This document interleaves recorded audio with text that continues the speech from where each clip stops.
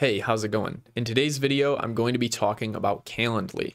And if you don't know what Calendly is, it's a booking app that allows you to send a link to someone, and from there they can click on that link and it pulls up a calendar that syncs up with your Google Calendar or your Microsoft 365 calendar. You pick a time and then it automatically puts it in on both of your calendars, books a Zoom call, sends you the link, sends you email reminders. It does all of this automatically. Over the past few years, there's been lots of competitors that have popped up, such as Acuity Scheduler and some others. I've tried a lot of them, but most recently, there's this app called TidyCal that's popped up. And this app is providing everything that Calendly provides, well, at least 90% of what Calendly provides for an individual user for a one-time fee. That one-time fee is only $29. So what they're doing is they're charging $29 and you get the app forever. You get all of the updates that come along with it, and their developers are updating it on a quarterly basis. They keep adding new things to it. And Calendly costs you about $144 a year if you're on their mid-tier plan. And so $12 a month, and that doesn't ever end. So you will be paying for Calendly pretty much forever. They don't have a lifetime option. Now, I'm just going to compare these apps head to head, and if at any point you think you want to try TidyCal out, check out the link in my description or in the first pinned comment below. Just head down there and you can click that link and it will take you to this offer, this lifetime offer, so that you can get access to TidyCal forever, essentially. It sounds like a no-brainer, but let's dive into some of the more intricate details to give you an idea of why you might want to stick with Calendly or why you want to make the switch. Let's do it. So here I have a comparison table of Calendly versus TidyCal.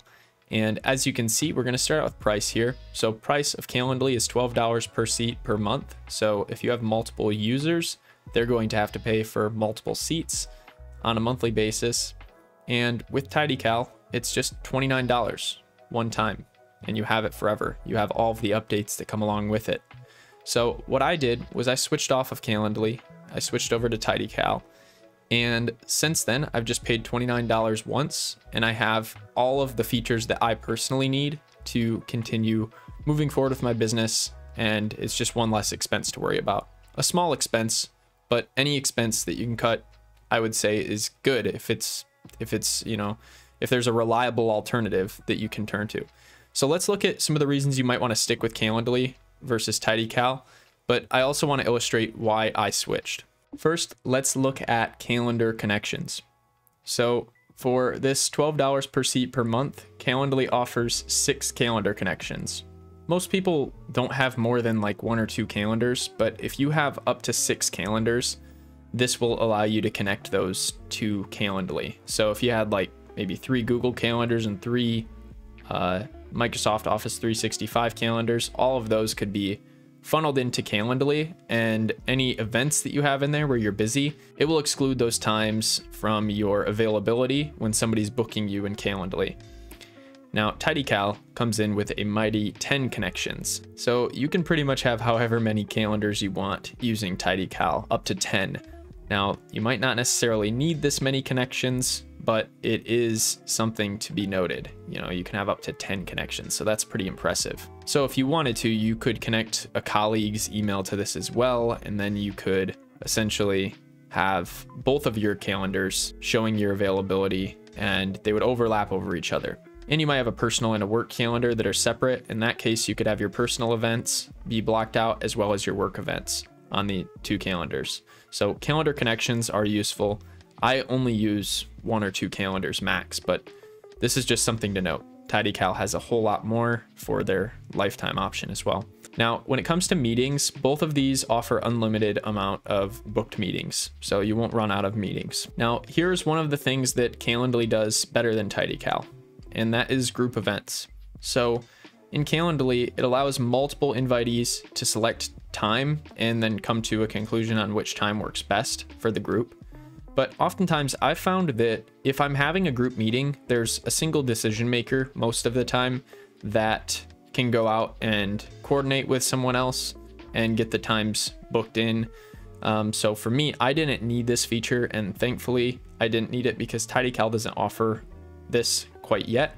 But like I said, they're constantly updating on a quarterly basis. They send me an email pretty much every few months, and they say, hey, we added these new things. So they might add this in the future. But as of right now, if you want to have multiple invitees selecting a time or coming to a conclusion on a time together right in the app, Calendly is the better option for that. Now, when it comes to paid events, you can actually connect your Stripe account or your PayPal account to either of these, and you can collect money upon somebody booking an event in with you. So this is a pretty neat feature, and I was really happy to see that TidyCal has it because, as I said, I would much rather pay $29 one time than pay $12 per month for the rest of my life. Now let's look at buffers and time blocking. So you can set up buffers in TidyCal as well as Calendly, so that you can say, like, I don't want meetings to be any less than 1 hour apart. So like if one meeting gets booked in, then it will add a buffer between your availability to the next one of at least an hour. And you can also block out specific times. So it will look at your calendar connections and it will see if you have events, and if there's a conflict, it won't allow people to book in at that time. But you can also just set predefined times that you want to have blocked out, where even if you don't have anything on your calendar, they still can't book them. So you can go in and change that by the day and time. Now, next, let's look at email confirmation. So with Calendly, you can set up custom emails, and you can have specific follow-up sequences that you can create. Now with TidyCal, they don't have a customizable option, but it will still send email reminders when a meeting is coming up so that your guests don't forget, and it will send a link with it. So if you want that custom follow-up to be a little bit more automated, you might have to stick with Calendly. But if you don't worry too much about the follow-up, which nowadays I don't worry too much about the follow-up even on my sales emails, because I do a lot of the follow-up and a lot of the sales work before they even get to the point where they're booking into the calendar. So I'm not worried about no-shows as much. But if you are worried about no-shows, Calendly can be a good option. And paying $12 per month might be worth it for you over paying the $29 one time, but not getting some of those customers, not having a custom email sequence. I would say that this is probably my biggest gripe with TidyCal. Now, when it comes to redirect URLs, you can have a redirect URL on Calendly and on TidyCal. So after they book, you can send them to a specific location on the internet. You can send them to a specific link, and both of these offer that. Now, this is just an example of one of those things that TidyCal didn't have originally, and now they do have it. So when I first purchased TidyCal, they didn't have redirect URLs, but they added that in an update, and I got that feature because I was a lifetime user already. Just something to note, you know, this isn't something they always had, and they added it on. And redirect URLs are very nice because if you want somebody to book into your calendar and then be sent to a specific place on your website or to watch a specific video or something, I really like the redirect URL feature. Next, we have Zapier integration. If you don't know what Zapier is, it's basically a tool that allows you to connect with any other tool. So for instance, if a meeting gets booked in TidyCal or Calendly, Zapier is the tool in between them that connects it with another app. So we could connect it with Google Sheets, and we could create a list in Google Sheets of all of our booked meetings, for instance. Or you could connect it with pretty much any app. Just go on Zapier.com and check out all of the integrations, all of the apps that you can connect with Calendly or TidyCal. So now let's go into my overall thoughts. So for Calendly, I find that it's robust and it's very good, but it costs a monthly fee forever. And every year that you keep Calendly for just one seat on their mid-tier plan here, you're going to pay $144. Whereas with TidyCal, you're getting 90% of what Calendly does, but it's a simple one-time fee of $29. So my suggestion is to use the link in my description below. It is an affiliate link. They will give me a kickback on that. They'll pay me basically to send traffic their way.